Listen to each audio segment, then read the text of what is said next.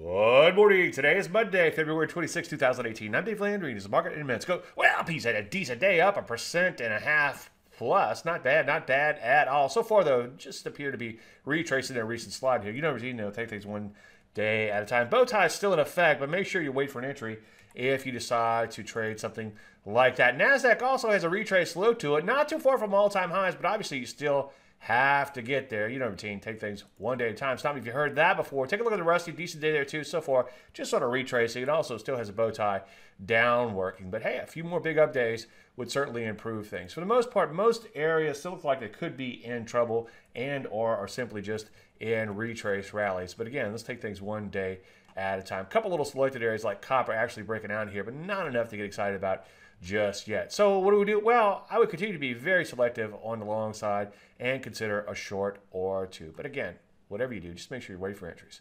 Any questions? As usual, Dave at DaveLandry.com. I'm Dave Landry, and you start the market.